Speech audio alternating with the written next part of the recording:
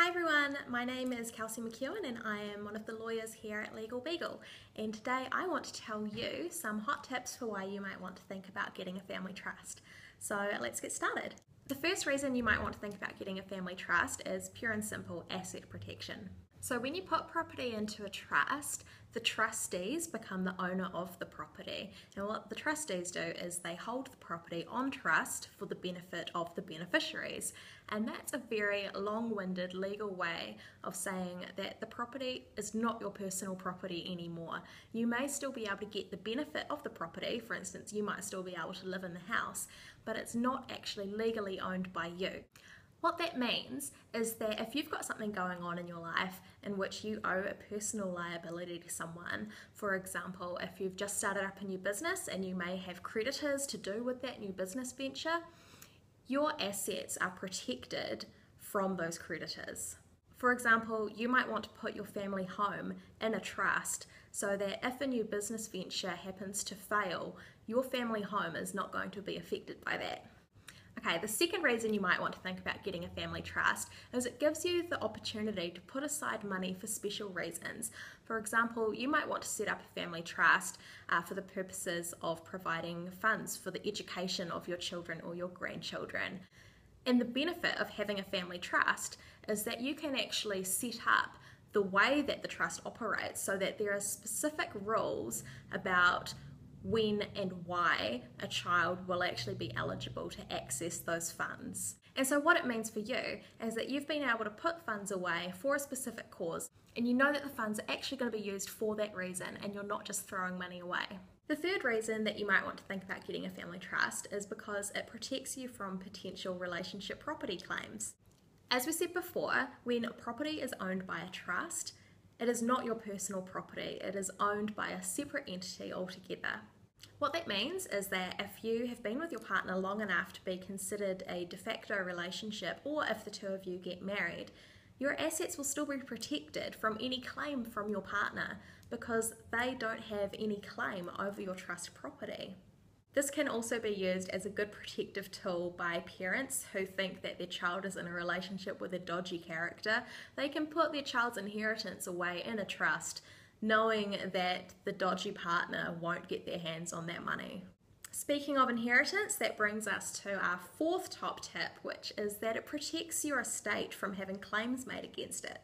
Okay, so a little background for this is that when you die, hopefully you will have written a will, and that will have all the instructions as to what you want to be done with your estate. However, if you have left somebody out of your will who thinks that they deserved to be in there, they can actually bring a claim against your estate. When somebody brings a claim against your estate, depending on the outcome of the situation, the court may actually be able to change who gets what under your will, and that may not reflect your intentions at all. But as we've been talking about, assets that are owned by the trust are not your personal assets, and what that means is that anything that is owned by your trust is not actually covered by your will. So that means that if someone brings a claim on your estate, good for them. There might not actually be anything in your personal estate for them to claim against because it's all been protected by a trust. Alright, our fifth reason is that having a trust can actually help you with your retirement plans. As you get older, you may start to think about wanting to move into a retirement home, and for a lot of people, the way that they can actually afford to go about this is by getting what's called a residential care subsidy from the IRD.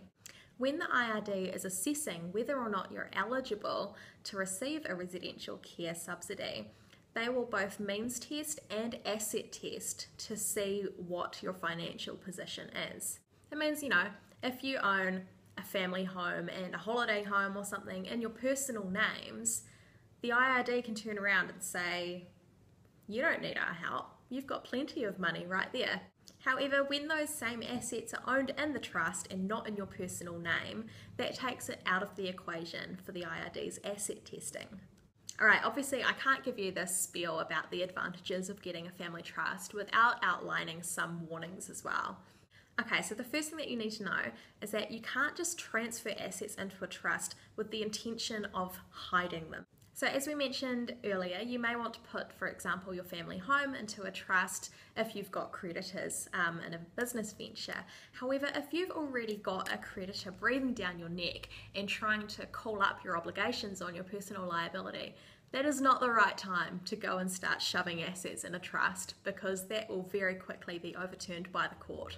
The other thing that you need to know, which is to do with the residential care subsidy, is that if you put too much stuff into the trust too quickly, the IRD can come along and be like, hey, remember that time that you put all that stuff in the trust? Let's just count that. The way to avoid that is to gift your assets into the trust at a rate of $27,000 per year.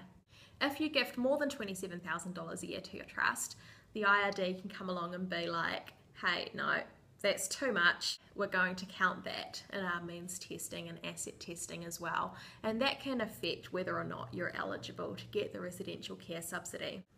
And so that's our video. I hope you enjoyed it and learnt something new. Please note that everything that I've just talked about has been in general terms only, and you should always go to your lawyer to get advice specific to your situation before doing anything with your trust. Thank you so much for watching. If you've got any questions, or if you've got any ideas on topics of videos that you'd like to see in the future, please let us know.